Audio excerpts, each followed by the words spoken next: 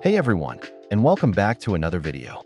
Today, we're diving deep into the exciting world of Magisk Vexirox, specifically focusing on how to update to the brand new version, 3.8. For those of you who might be joining us for the first time or are perhaps a little less familiar, Magisk Vexirox is a revolutionary rootless Magisk solution.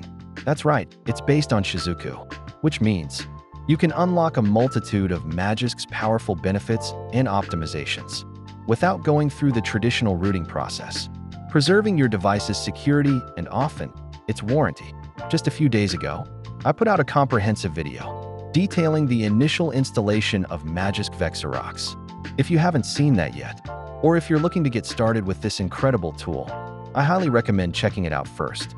This video, however, is all about the update, making it even simpler to keep your system at its peak performance.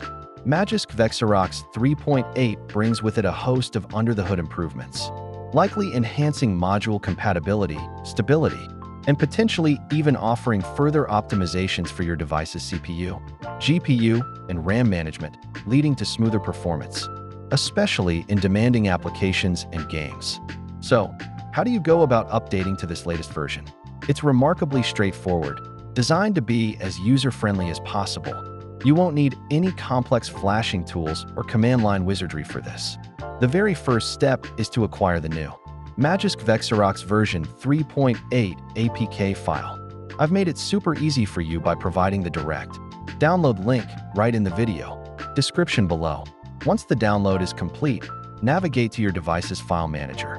Tap on the downloaded APK file. Tap on Install and let the process complete. This should be quite fast.